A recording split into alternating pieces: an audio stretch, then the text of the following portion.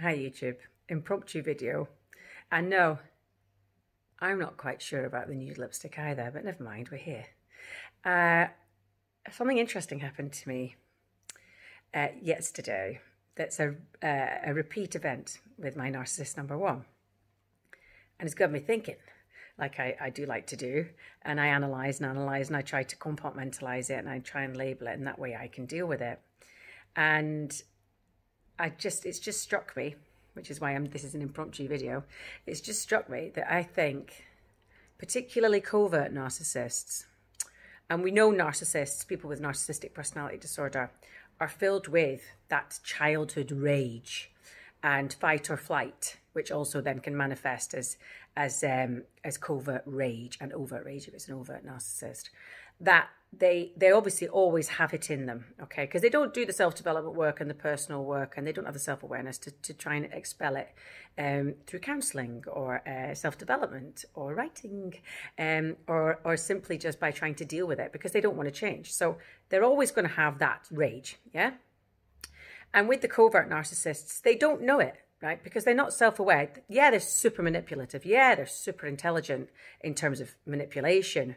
And yeah, they're very good at just being, paddling below the surface, appearing totally calm on the outside. Yeah, that's covert narcissists off the bat.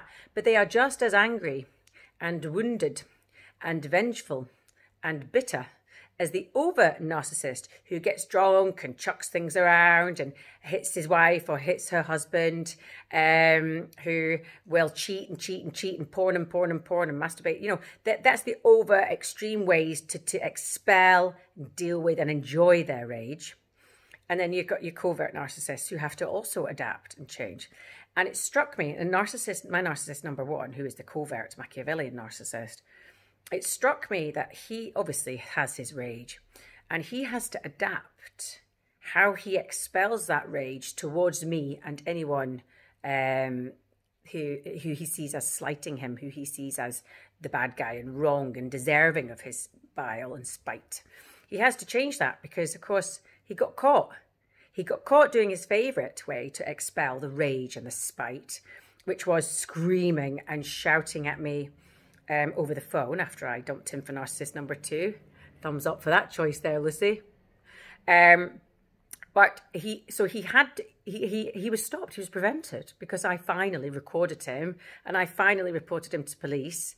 And of course, from the moment at which he was released from court after paying his fine for that domestic telecommunications offence, he made a conscious decision to never, ever speak to me in face-to-face or on the phone again. Because one thing he does have is self-awareness around his rage. He knows he can't handle his rage. He knows if we had a phone conversation, he would go nuts and become a complete psycho again, and you can't get to domestic telecommunications, okay? Especially if you're a guy, they come down on you like a ton of bricks.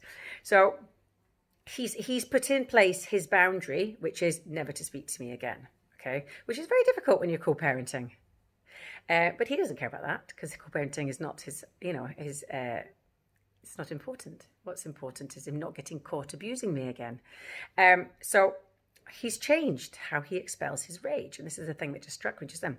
So what he started doing now is he expels his rage through the classic gaslighting and through the classic reputational damage. But he has now started drawing our child into it with absolutely no care or maybe even awareness of what he's doing to our child. So his way of being bitter and angry and vengeful towards me is to create these false narratives now because he's not allowed to scream and shout at me anymore. He never was in the first place, but I let him do it because I felt guilty about leaving him for narcissist number two. But of course, I found out recently that I shouldn't have felt guilty because my narcissist number one had a 9-month affair with somebody called, I'm not going to say her name, but she wouldn't mind if I did, but I'm not going to. So, I didn't actually deserve the spite and the bile that I was getting, vocally from him.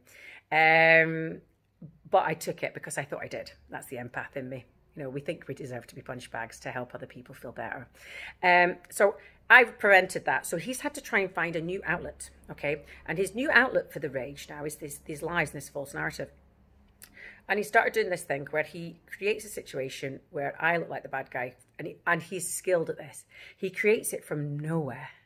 Like, it's not like I even do anything that he can maybe exaggerate, you know? It's from nowhere. So he's created situations where he's saying, I'm not in my house, when he's dropping our son off. That's just from nowhere. That's not half a lie. That's not an exaggeration. And we know narcissists love doing all that as well. That's a pure, big, fat lie. But he does it while my child is in the car. So he's escalated.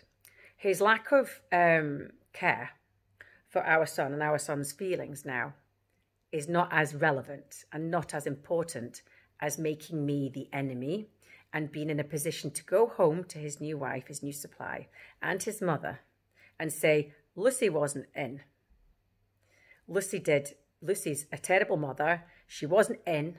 I bet she was out drinking and partying and with some new guy. This whole new story, whole narrative he'll create. And both women will nod, right? And narcissist number one will have this absolute surge of power and joy that yet again, and in his warped little mind, I am the bad guy. It's irrelevant that I was sat in my house waiting for my son, having bought one of my son's favourite dinners, although to be fair, all the ones I cook are his favourite. So that doesn't matter. He's actually sat in his car. This is the second time he's done it. Actually sat in his car outside my house with my wee boy, getting more and more anxious because my wee boy has Asperger's. More and more anxious. He's not phoned. He's not texted. He's not emailed. And he says that none of the buzzers were working, but there's 7 properties in my building. And they've managed to work the other 2,000 times he's dropped my son off. Funny how they didn't work yesterday, when he's also been caught out breaching the child contact order and refusing to have his son for the second week of the holidays that he insisted he have him. So what we've got here is we've also got a reaction to being caught out. So the timing of this rage, this covert rage, of him sitting and seething in that car, knowing I was sat upstairs waiting for my wee boy. The timing is also very interesting with this type of narcissistic rage from a covert narcissist, because he knows he's up by not having our son for the second week of the holidays. Initially, he when he took me to court, he wanted to have my son for 3 weeks of the 6-week school holidays. I won that and said, no, you can have 2 weeks. He then decided that he was busy on the week that he always has and has had for the last 7 years in a row, busy being self-employed. How can you be busy and self-employed in the same week that you've had your son for 7 years? Like, did you not plan? No, he didn't want to plan. He doesn't care that that's letting my little boy down, because it's actually ultimately caused disruption to me. So he's escalated because his son now is no longer as important as his hatred of me. And that is a classic covert narcissist. They escalate. They escalate. So because he's not an overt where he can just go and get drunk and hurl chairs about or get arrested like my narcissist number 2, or go and masturbate excessively and cheat with like 9 people at once, because he's not an overt narcissist, he's a covert. He has to use very special, very discreet, very manipulative techniques to expel the rage, okay? So this manipulation now of the child contact is it. But because he got caught out making a mistake by messing up with this second week, and again, even though I offered 3 different weeks that actually I shouldn't have had to do, he kept saying he was busy, too busy, too busy. I think he's clicked, the penny's dropped, and he's thought, oh, I've messed up there. She's kind of won, she's in his head, I've won a battle within the war there because he's messed up, right? So he's thought, subconsciously, what can I do to mess her up? I know what I'll do. I'll just basically not drop my wee boy home. I'll say that she's messed up and she's not in the house and she's out drinking and partying and she's not there for my wee boy. Yeah, because what that'll do is that'll equalize the balance. Because if I can fake her messing up, I haven't messed up, and it helps me and it fixes things. That's a covert narcissist. That's how they think. That's the thought processes. It's deflection and projection. He's a crappy parent at the moment, so he's tried to make me one. So there you go. Narcissistic rage from a covert narcissist will always increase. They will always adapt. There will be vast amounts of manipulation, deflection, projection, and reputational damage in there.